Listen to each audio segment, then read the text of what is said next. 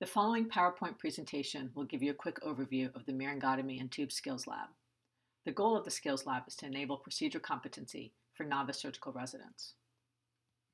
By the end of the session, participants should be able to understand the indications for Myringotomy and tube placement, properly perform an exam of the ear under the operative microscope, show efficiency in using the operative microscope and microinstruments, demonstrate proper tube placement and insertion, and describe the possible complications of Myringotomy and tube placement. It is important to understand the anatomy of the external ear canal, tympanic membrane, and middle ear in order to successfully perform a Myringotomy and tube placement. The external auditory canal is comprised of the lateral and medial portions. The lateral portion is cartilaginous with thick, loosely applied skin containing ceruminous and sebaceous glands. The medial portion is very thin skin directly over the bone, no skin appendages. The canal curves anteriorly and medially in adults, which may obscure the anterior tympanic membrane. It comprises 2/3 of the total canal in adults, less in infants and children. The middle ear is an air-containing space which communicates with the nasopharynx via the eustachian tube. It is normally sealed laterally by the tympanic membrane. Its function is to transmit and amplify sound waves from the tympanic membrane to the stapes footplates, converting energy from air medium to a fluid medium of the membranous labyrinth.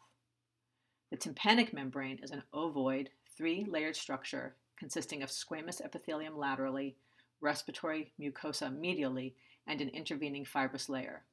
It normally has a conical shape with the apex maintained medially by the support of the malleus. The ossicles are the bones which are involved in sound conduction. From lateral to medial, there are the malleus, the incus, and the stapes. The handle and lateral process of the malleus is attached to the tympanic membrane and can be easily seen on physical exam. The long process of the incus can often be seen through the posterior superior quadrant of the membrane. The stapes is attached to a footplate, which is in direct contact with the fluid of the inner ear. After an overview of the indications, principles of, and potential complications of Myringotomy and tube placement, participants will practice the techniques using the surgical skills box model with an operative microscope, Myringotomy instruments, and grommet tubes. Participants will focus on proper orientation of the ear and identification of landmarks, proper placement of Myringotomy, and various tubes. At each station, there will be an operative microscope, a surgical skills box, otologic microinstruments, and various pressure equalization tubes. The operative microscope is equipped with a 250 mm lens. The surgical skill simulator is fabricated with an empty cube cardboard box.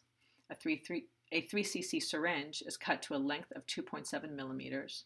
A latex glove covers one end and is secured with a rubber band. The syringe apparatus is placed in a hole created in the center of the box. The required otologic instruments are a speculum, Myringotomy blade, various size suctions, an angled pick, and alligator forceps. Pressure equalization tubes of different shapes and sizes are also available. Ensure that all the supplies needed are at hand and that the operative microscope has been examined and balanced. The appropriate focal length for the distal lens is 250 mm. Position the patient and identify the correct ear. Place a speculum in the ear canal and remove cerumen or debris using a spoon and suction. Examine the tympanic membrane and identify the landmarks. The short process and umbo of the tympanic membrane are visualized. A radial incision is made in the anterior inferior quadrant of the tympanic membrane. Middle ear effusion is gently aspirated. Care is taken to not suction directly on the tympanic membrane.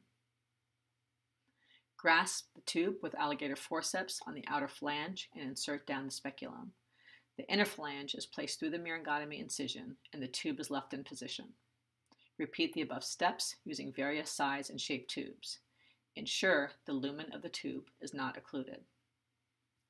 The procedure is broken down into 5 easy steps. The steps are: number 1, visualize the tympanic membrane. Number 2, make a Myringotomy in the anterior inferior quadrant. Number 3, suction fluid from the middle ear. Number 4, insert the ear tube. Number 5, Suction the ear tube. The following video clips will demonstrate steps 1 through 5.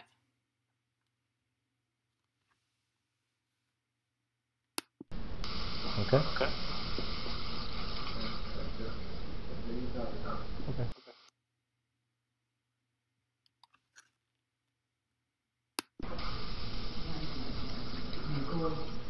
Yes, sir. Yes, sir. Oh, yes, ma'am.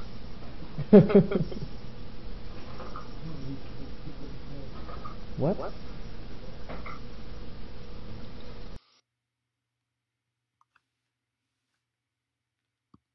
We're recording again.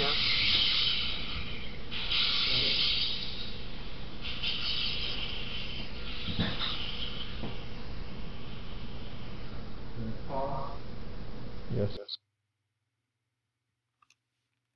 We are recording.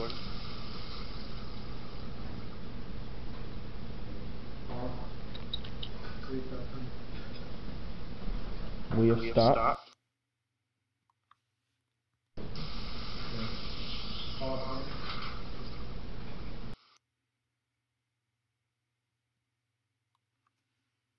Again, the 5 simple steps are to visualize the tympanic membrane, make the myringotomy in the anterior inferior quadrant, suction fluid from the middle ear, insert the ear tube, and suction the ear tube. Common errors in myringotomy and tube placement include trauma to the ear canal, which can lead to bleeding and poor visualization, improper placement of the myringotomy incision. An uncontrolled depth of myringotomy incision can result in middle ear trauma and bleeding. One should always be aware of potential middle ear vascular anomalies. Intrusion of the tube into the middle ear leads to further unplanned procedures in order to retrieve the tube. The goal of dedicating your time to Surgical Skills Lab is to gain procedure competency in myringotomy and tube placement and to hopefully decrease the incidence of errors and complications in the clinical setting.